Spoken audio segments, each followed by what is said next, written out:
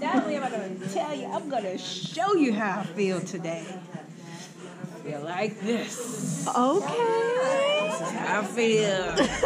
I love it.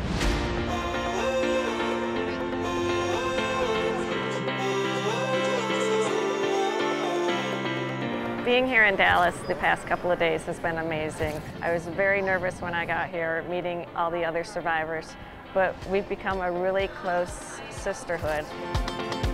Focus on treatment, say a lot of prayers. Your family and friends will always be there for you. I'm anxious. I'm anxious to get out there and let the world know how strong we are and what this really means, because this means a lot. Breast cancer can happen to you. It can happen to anybody. Keep fighting, keep fighting, keep fighting.